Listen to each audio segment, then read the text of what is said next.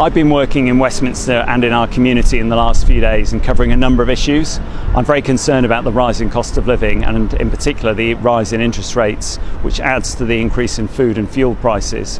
I'm calling on the government to take more substantive action to tackle this.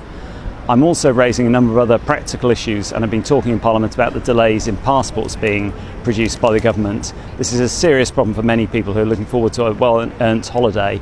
Please do contact me if you've got concerns, and please look at this clip to see what I'm saying to the Minister about it. Thank you, Madam Deputy Speaker. I'm grateful to my honourable friend for giving way. I think he's making an excellent speech. I have had 26 families contact my office in the last 6 weeks in various states of utter stress and frustration with the Home Office. And I just wanted to mention one particular case very briefly. I've had one family where they've been waiting 14 weeks for a passport for one family member to see a terminally ill relative. And to me that sums up the problem. He's explaining it so perfectly. It's a lack of planning and a lack of strategy from the Home Office. They really need to apply themselves. I thank my honourable friend for that intervention. Completely agree with the points that he's making. In addition to that, I've been working on a number of local issues in Reading, Caversham and Emma-Green and in Woodley.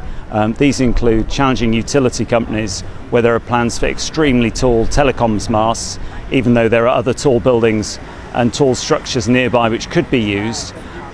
Tackling the issue of antisocial behaviour, particularly in and around the town centre, and trying to work with residents and Reading Borough Council on this difficult issue, and also working to protect heritage such as the very important Adwest building, which is one of our most wonderful Art Deco buildings in our area. Please do contact me if you've got any concerns about these issues or want to contact me about other matters. Thank you for your time.